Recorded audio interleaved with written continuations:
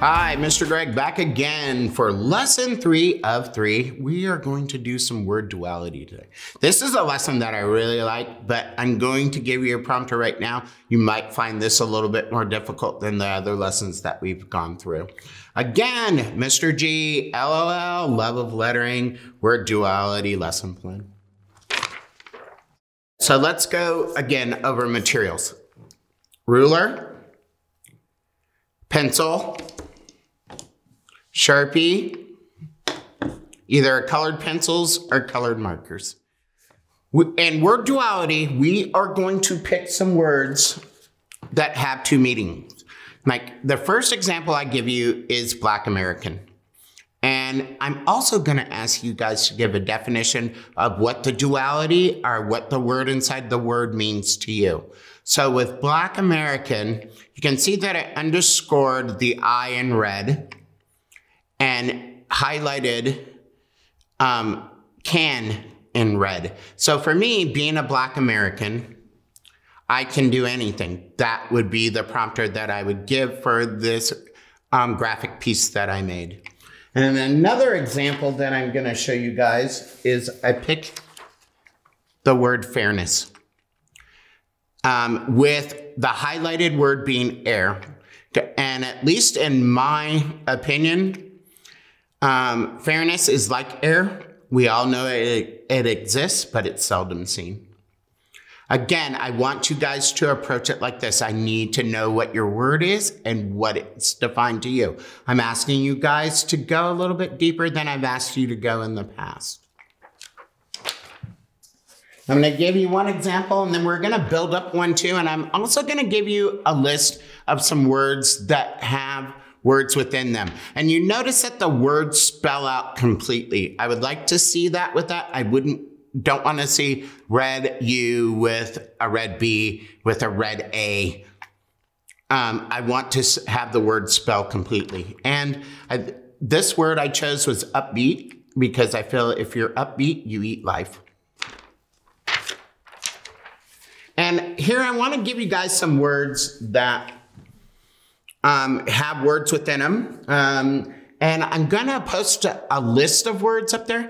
It's not the end-all de facto list. There's many of words that you guys can come up on your own that I haven't listed, but I am gonna name a few of those and give you the words that I was able to find within those words.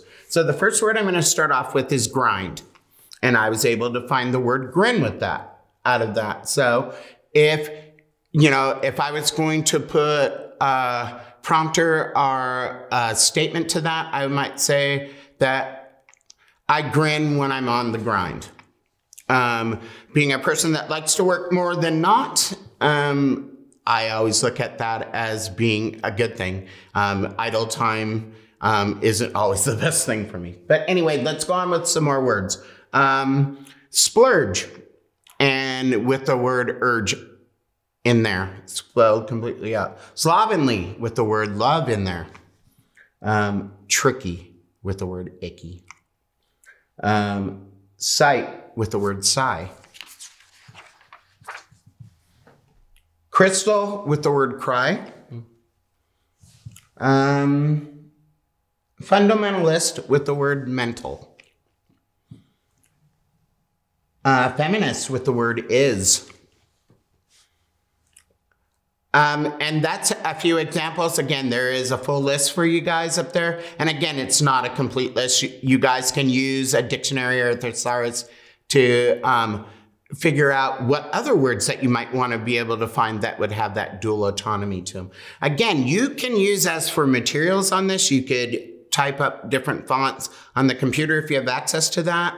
But I'm going to show you how to build up a letter form by the same way that we built it up the last time. So I'm gonna start off with the straight line.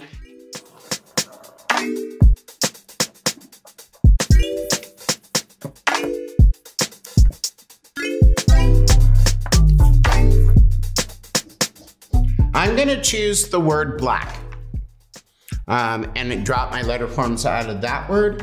So we're gonna start off the same way that we always do with drawing our lined letters.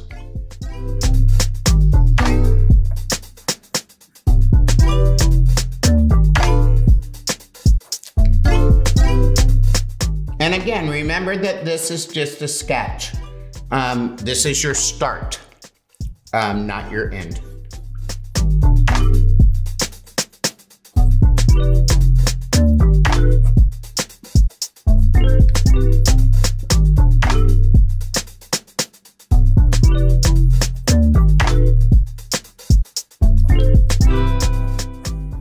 And again, you might have to do some erasing on this.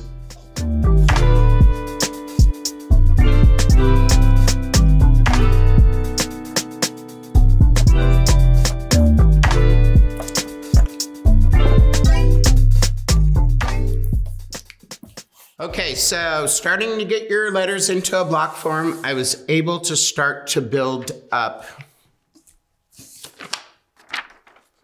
my word, which is black, that I did in my own typography or my own font.